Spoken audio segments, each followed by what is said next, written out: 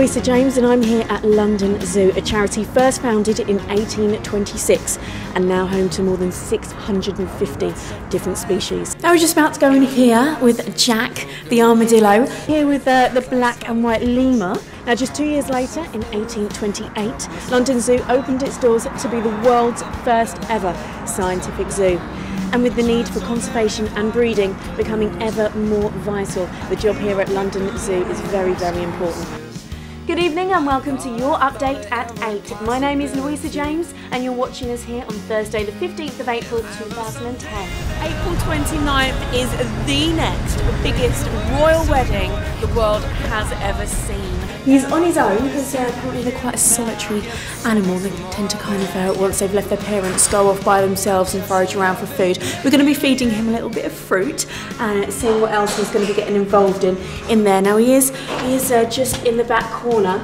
They're hiding away. How is he about you touching under there? He's okay. doesn't mind. So what's the purpose for the show? How old are they when they disappear from their parents and they go off on their own? And they kind of move on. Yeah. Now I'm in Basingstoke and I'm getting ready to speak to a man called Bill Weathers.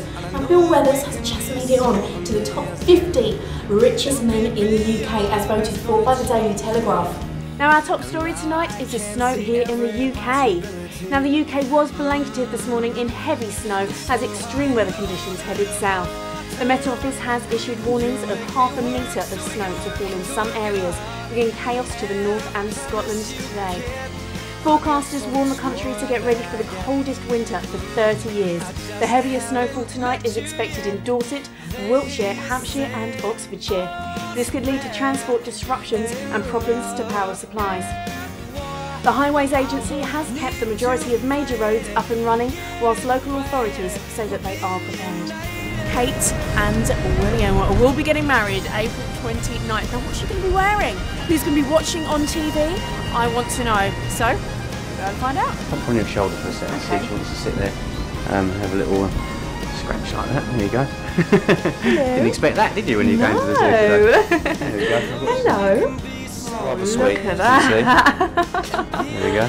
Oh, very, very soft. Yeah, incredibly so, Isn't she? And very easy to touch. I didn't think she'd be quite so friendly. Well, she was... Do you love the big city?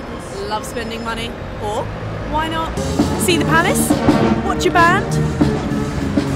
Maybe a bit of shopping or something to eat. The choice is yours. So, how does that sound? A trip to London, £1,000 to spend on whatever you like, and we'll even throw in 2 theatre tickets to see Wicked at the Apollo Victoria. And all you need to do is answer just one simple question. Now, we're here at the palace for the royal wedding in just a couple of months' time. Now, are you going to be here for the royal wedding? Are you going to be watching it on television? Really, she will be. You will be. Are you a bit of a fan of the royals? A little bit. Yeah?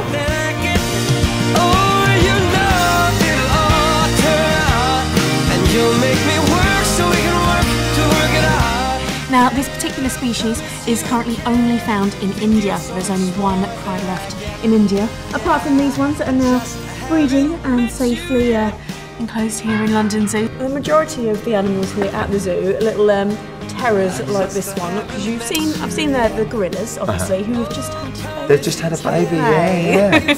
Not only is he doing it from the 15th floor, but there's no lift.